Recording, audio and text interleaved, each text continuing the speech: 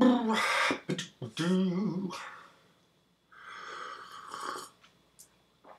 my friends.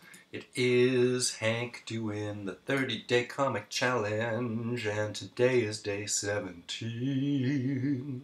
I still feel like shit, but that doesn't really matter to you because you're on the other side of a screen, so fucking whatever. Let's get to this thing.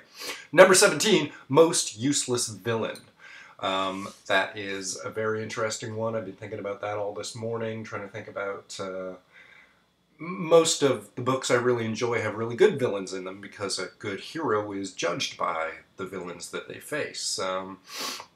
So who is the most useless villain I can think of right now? Honestly, I would have to say, and you know, I mean, I'm not reading these books that he's in right now, but the fucking Red Skull. You know why? Because it's 2017. Wake up, you fucking Nazi douchebags. It's 2017. You know who's on your side? Nobody. History isn't on your side.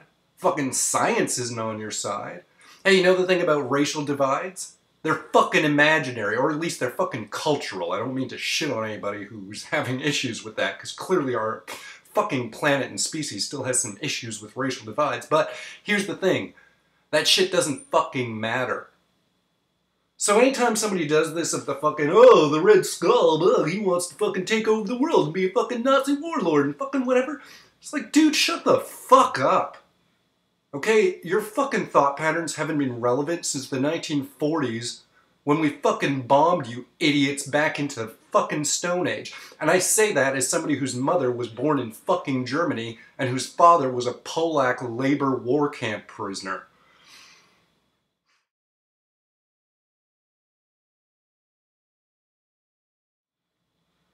Ugh. So yeah, lamest, most useless fucking villain out there? Anybody with a fucking swastika. Cheers.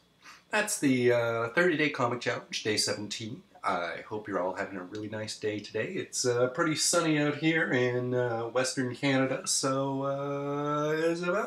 hey, it's also Image Comics' 25th anniversary thing today. That's pretty cool. Yeah, drinking my coffee, getting over my cold. Hope y'all is having a nice day.